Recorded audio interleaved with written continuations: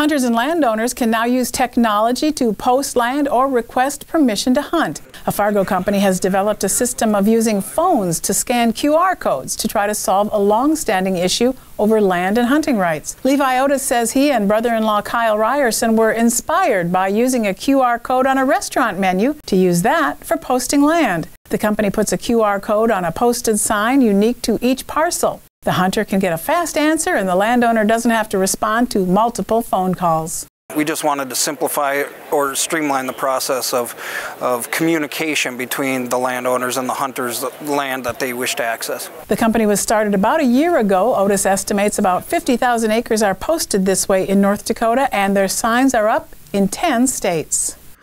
Thanks for watching Ag Week on YouTube. Be sure to like and subscribe for more content. We post new videos every Saturday.